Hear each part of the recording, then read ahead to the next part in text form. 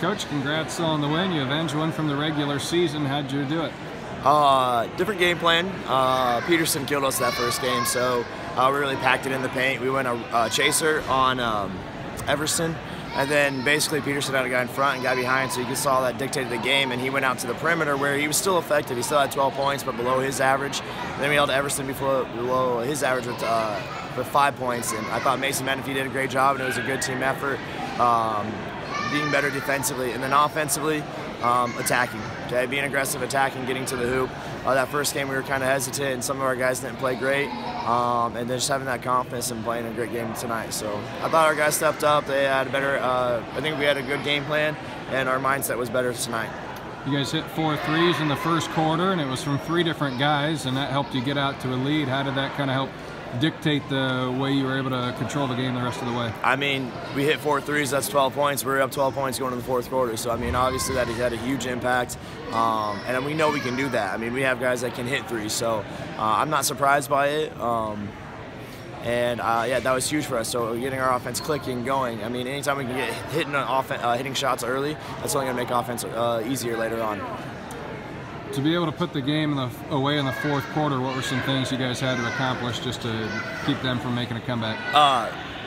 Taking care of the ball, getting easy shots. In fact, when Peterson got that and one and they came down, they started getting a little momentum, and I thought our guys handled it well. We got a layup, and at the middle of the season, I don't think we would have done that. I think we would have maybe not have finished the game strong, because there's some games there that we didn't finish strong where we were up in 8, 9, 10 points and ended up losing. So I think we've done a better job of preparing for end-of-game situations and finishing games. And yeah, I thought Clay and Mason did a great job handling the ball, and then Toby and Ty being there for outlets, and then Avery just stepping up when he's on the court.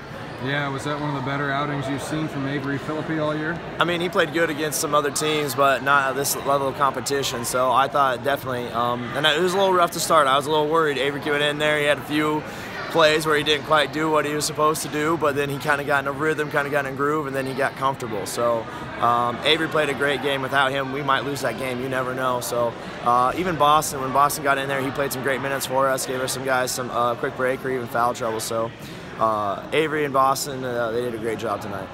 It's, I mean, obviously the double-digit lead is nice to have, but did you kind of get in a tough situation there where you didn't want to take the gas off too early? Yeah, when they kept trapping, we still need to be aggressive, still get to the hoops, still try to get some layups, try to get points in. That kind of goes with, we need to do a better job finishing the game, but I thought our guys handled it well. But yeah, we want to, if they're trapping, we want to make sure we find that open man and then look to attack and see if we can get a layup off that. So that's something that we can definitely improve for Saturday night. Yes, Saturday night, Montezuma, they won, they beat Keota, so you know, they've got a heck of a player in Burgess. What kind of a player is he? That's their big guy. He sets a lot of screens, and he's a great passer. But Shear's their go-to guy. Yeah, that's maybe who you're probably talking about. Yeah. He has the ball in his hands 85% of the time, it seems like. I've been watching a lot of film, probably more film this past week than the entire season. And it's no disrespect to Central Decatur. I just talked to Coach Clark, and he's been scouting them too. Just you got to be prepared for that quick turnaround. But yeah, he's a great player, probably one of the best offensive players in the state. He can shoot the 3, 15-foot jumper, take it all the way to the hoop, dribble left, dribble right.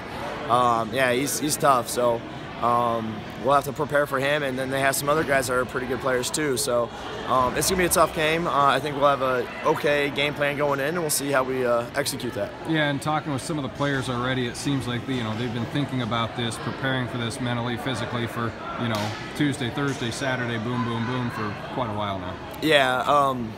I think we had a stretch there where we had 3 games in 3 days, or even had 4 games in 5 days.